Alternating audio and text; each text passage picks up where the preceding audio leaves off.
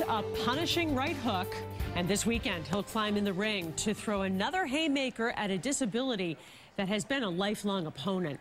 The Milton man will have you in his corner as soon as you hear his story. He will be the first to admit that he can't float like a butterfly, but he can sting like a bee, and he does it all with a smile. Early on a Saturday morning in this warehouse in Randolph, where weekend warriors eat punching bags for breakfast, one man does squats on two legs that don't work all that well. The boxer's name is Sean McCarthy, the champ. I love the sport.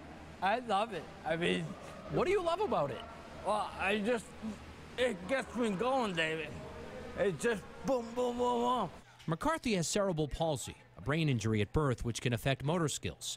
It's why Sean needs help walking to the ring, why he crawls under the bottom rope, and why people doubted him when 12 years ago, at age 34, he said he would fight. You say, I'm going to start boxing. Oh, yeah. And what do people say to you? You're crazy. You're nuts. And a lot of people didn't believe me. But Sean got himself a trainer, one who could help him with balance, and one who could take a verbal jab, because Sean throws a lot of those. We joke around at everything. He always tells me he's going to knock me out. He always calls me fat and stuff.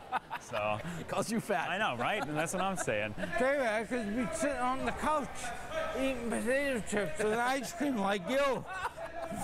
If he couldn't punch his way out of a paper bag, he'd be a great story about attitude and determination.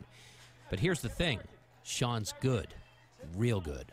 My record is 11-0.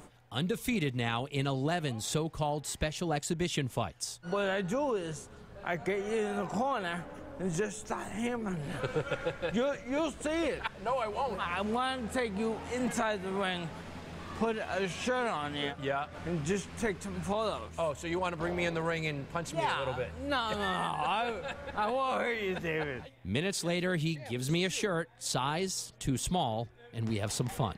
You're in the ring now. You're mine. That's what we.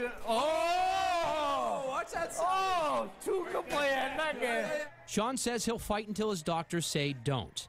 After all, he feels like he's still in the early rounds, which are the best rounds for the champ. The first round, I just feel you out. The second round comes. You messing with the wrong dude.